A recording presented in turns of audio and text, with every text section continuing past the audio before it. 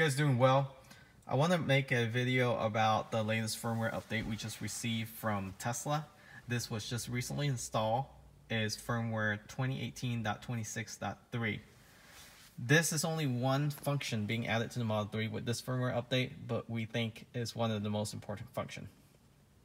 If you recall, in one of my past video, I mentioned 5 things I dislike about the Model 3. One being that the car does not notify you when your car is locked, whether it's a sound or through your mobile app.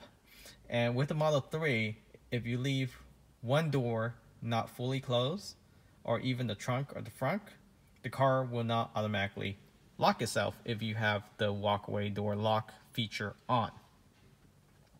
So with this new feature, the lock confirmation sound, your Model 3 is now able to emit confirmation sound when the car is locked, unlocked, or if there is a mislock. For example, if a door is not fully closed, like I just mentioned.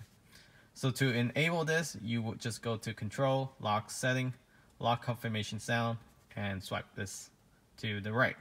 This does come with the firmware as default off, so you will have to turn this on yourself after the update.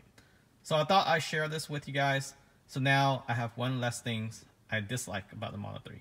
And this of owning a Tesla is the constant firmware update, improving your Model 3 as you own the vehicle. Thanks for watching. Remember to subscribe. Catch you guys next time.